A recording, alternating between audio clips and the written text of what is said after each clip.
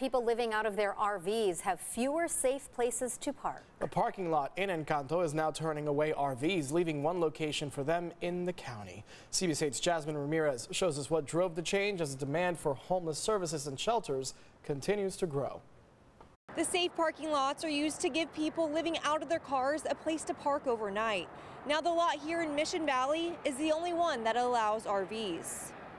In San Diego, it's illegal for RVs to park during the overnight hours on public streets. The safe parking lot in the neighborhood of Encanto used to accept RVs, but now that's no longer an option.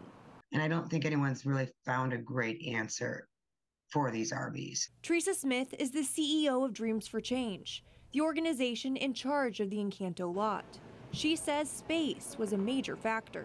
Within this last, I would say, 6 to 8 months, we've seen a drastic increase in the need for people that are in cars for the space, to the point we had a wait list of 100 cars looking for space. They decided it was best to get rid of RVs and help more people who have cars. But still have access to their vehicle. It's a critical lifeline, and getting people support and assistance in finding stable housing. The lot in Mission Valley allows cars and RVs to park 24 hours a day. It's a popular option for many unhoused people whose vehicles could be at risk of being towed. Tonight, I spoke to a woman who parked her RV there, but she did not feel comfortable being seen on camera. They have a food pantry that's really great.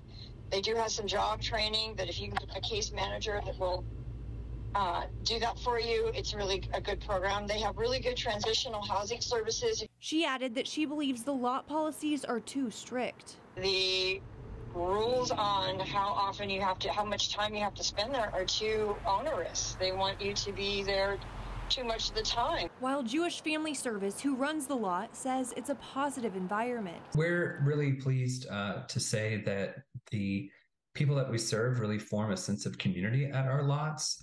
That's actually the social supports that are developed there. I'm told about 70% of people using safe parking lots are experiencing homelessness for the first time. Reporting in Mission Valley, Jasmine Ramirez, CBS 8.